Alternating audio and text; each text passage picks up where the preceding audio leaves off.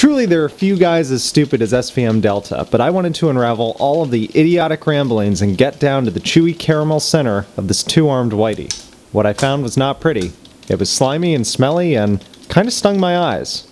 So Delta has me meet him at this fruity little marshmallow stand he always goes to. He kept me waiting for a good half hour, and I actually watched him walk by the place 3 or 4 times before he finally came in. What the crap were you doing out there? Out where? Outside! I watched you prance by like 5 times, man. Oh, I doubt it. I drove. You don't own a car? Yeah, you're probably right. Okay, let's get down to brass tacks. Oh, I didn't bring any. I drove. Ugh, this is gonna be painful. What, the tacks? Try not to sit on them. No, stupid, this is an interview. Oh, well, allow me to introduce myself. My name is SVM Delta, and I feel that I would be a great asset to your company. Okay, shut up. Now, first question, what's your freaking problem, man? Well, if you take a look at my resume, you'll see that I have quite a bit of experience in different related fields. Cut the crap, just tell me what your freaking problem is. I can't really think of any. Ugh. Moving on, I've heard that you enjoy prancing around like an idiot. Is this true? La-dee-la-da-da. I suppose that answers my question. Now tell us about your girlfriend Tapioca. What's her deal? She told me today that she thinks your baking has really improved lately. Oh, my baking, eh? I do enjoy baking every once and again. Interesting. I'll take note of that. So what else do you do in your spare time? Well, I do like to play Minecraft sometimes, and... Hey, wait! I'm asking the questions here. If you got this job, what could I expect you to bring to the company? That great new car smell.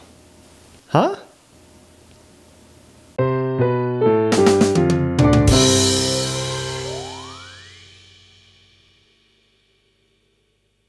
If you're all gaga over science news like me, you've probably been thrilled at the abundance of space shuttle photographs that have been circulating the internet lately. Every day I spend on Reddit, I seem to see several pictures of the space shuttle flying over something, and it's so cool. And in case you don't know, the reason that the Space Shuttle Endeavour is flying all over the country is because it's on its way to permanent museum housing. The Space Shuttle Endeavour is named after Captain Cook's ship of the same name. It has flown 25 missions and spent 300 days off the planet. It has completed 4,500 orbits. And now, safely in California, the Space Shuttle will make its way to the California Science Center. Now, in case you haven't thought about it, the practicality of getting a space shuttle all the way from an airfield across LA to the California Science Center, well, there's no practicality about it. The Space Shuttle has a 78-foot wingspan. The vertical tail fin is almost 6 stories tall, and they have to navigate this thing through 12 miles of urban streets. They're spending the next 3 weeks or so just preparing for the move. Also in science news recently,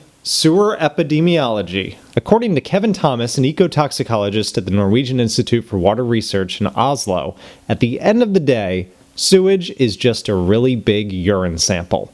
So what's the problem with just asking people what kinds of drugs they use? Oh wait, they lie! So what Thomas and his team did was they went to 21 sewage treatment plants in 11 different countries in Europe, took samples, and analyzed what types of drugs the population were really using. And you would be amazed what they could tell from these samples. Not only were they conclusive, the results were near immediate. Thomas and his crew were looking for molecular traces of 5 drugs: cocaine, amphetamine, ecstasy, methamphetamine, and cannabis. This figure created by IO9 illustrates their results. Population normalized loads of amphetamine, methamphetamine, cannabis, and ecstasy, along with average estimates of cocaine consumption throughout the cities. Something that's really interesting about their study in particular is that not only can they tell what kinds of drugs are being used by people, they can also tell what kinds of drugs are being flushed away by the suppliers. For instance, a major drug bust in one city corresponded with a bunch of that drug washing up at a sewage treatment plant 2 days later. Now, Thomas is a little afraid of applying this experiment to America. His reason? We have a lot of lawyers. But to be clear, this experiment is completely anonymous. Everything that is collected cannot be directed to any particular person or even a small area. The team is just using science to collect a large data sample of a particular population. They're not trying to get your grandma in trouble for her medical marijuana. A couple weeks ago, I posted a video saying that I was going to start watching Doctor Who and I was going to start recapping the episodes. I promise that is totally still going to happen, but the problem is, someone else stole my thunder first. Hi, it's Linda Lee, and it's time for Linda Lee's Doctor Who review. Okay, Linda Lee did not actually steal my Doctor Who thunder. I might just be using that as an excuse. I promise I will start that series eventually. Linda Lee Rose, although she's still just in preschool, has really latched on to this silly little BBC show called Doctor Who. So Doctor Who met the guy with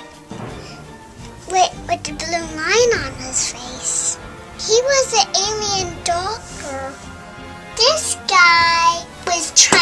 kill him. Now, if you're not caught up on the current season of Doctor Who, know that there are going to be spoilers here, but I'm like 6 seasons behind and I was able to watch this and just be amused. When I catch up to this point, I'm not going to remember any of this. So there's a little girl that was in the hospital and she was holding one of these boxes, but her eyes was lighting up. Believe it or not, October is just around the corner, which means Horror October.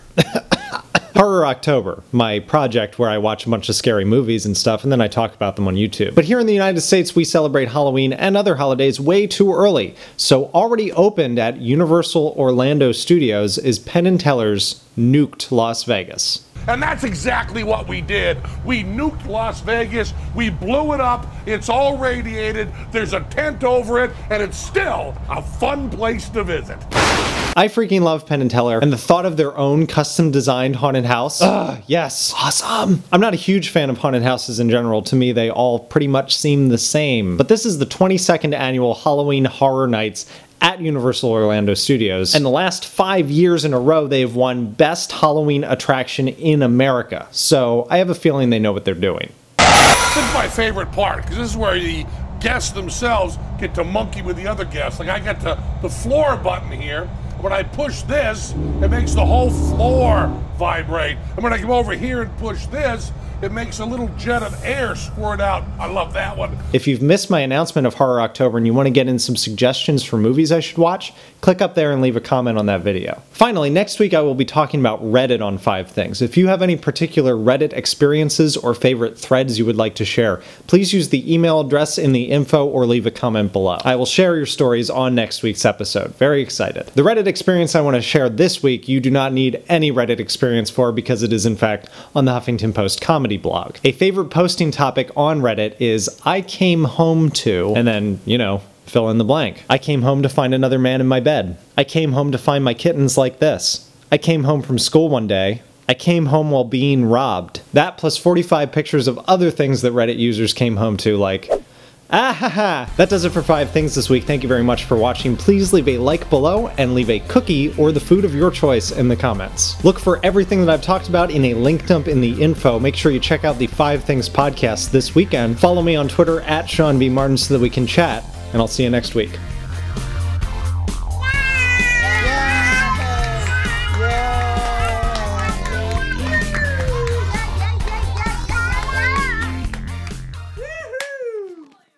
Hey everyone, thank you for watching 5 Things this week. If you're new here, make sure you hit subscribe above so that I can tell you about 5 Things every week. If you really like me, want to check out my other stuff, I have 3 other channels. 5 Things News, where I daily vlog, but not really daily. SVM Gaming, where I upload gaming commentary videos, and Chances Are Limited, where I upload drum cover videos. Sometimes I play the drums, sometimes I'm good at it. And more specifically, you can check out these projects on my left to your right. The 5 Things podcast is up top. This is the story of Alicia's iPhone debacle.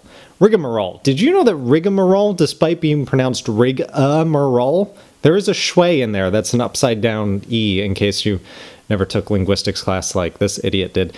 Rigmarole is the way it's spelled, but rig-a-marole is the way it's pronounced. That's really weird. In the middle, we have the most recent episode of Eli McManus' Private Eye, which is SVM Prime's alternative to SVM Plays The Sims. It is a noir-drenched, Sims-soaked adventure in the big city. I don't know, it's his thing. And on the bottom we have the most recent episode of SVM on Hermitcraft, where like a true hermit, I leave behind everything that I know and venture out into the wilderness, for better or for worse. And that's it. Please check out those things, leave some cookies on them, and I'll see you around.